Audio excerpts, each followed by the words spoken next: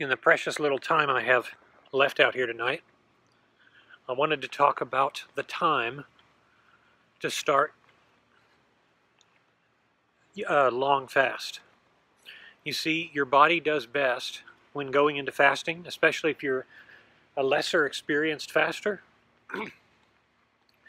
when you come off a big insulin spike. So this is actually good news for those of you who are preparing to go on a really long fast, but you don't know when to start.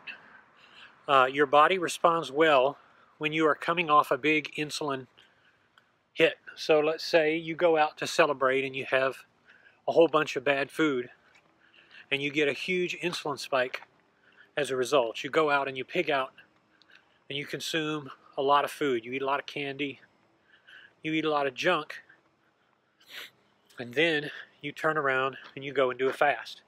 That is actually ideal and is optimal, because what happens is, as your blood sugar shoots way high, you're going to feel not so great. You're going to want to decrease your activity, but your body has to make a lot more insulin to bring down blood sugar levels. But it does, for most of you, too good a job. So it's going to bring down your blood sugar levels rapidly. So as a result, you're going to have blood sugar that is potentially too low. So what does your body have to do? It has to make glucagon to keep it from getting too low. Well, that's perfect, because now your body's going to stay in an undisturbed state of being able to fast. Don't eat anything else. Don't drink anything else until you need to. So you come off a big bender where you go out and you eat and drink too much, and then you go right into a water fast. It's easy, or at least less hard. Your first day, your first 24 hours comes along and you're not even hungry. You don't even need to eat. You don't feel like you do. And then at the end, around the 24-hour mark, you say to yourself, hey, I'm kind of hungry. Well, you're already at a good start. So now if you just hold out 4 to 6 more hours, you're going to transition into, your liver's going to be consistent. It's going to keep keeping your blood sugar high, so you'll feel just fine. You won't feel terrible like you do.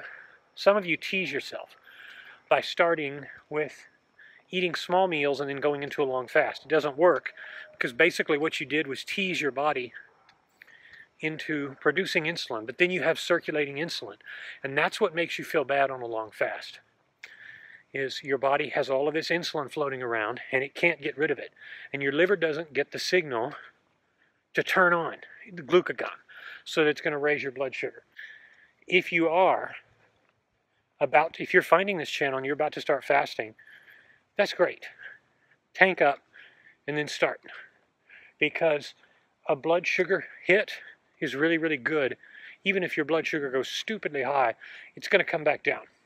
And then you're going to transition into fasting, and it's going to be a little bit better experience, especially if you're doing a 48-hour or 72-hour or 96-hour fast, where you're trying to get, you want to be as comfortable as you can. You're going to get into ketosis a lot faster if you don't tease your body into teaching it to burn fat. And that's exactly what it will do. It'll learn to burn fat, because you'll have a big insulin spike, it'll come down, and your body will get the message that the food is gone and it is time for you to live off your fat reserves.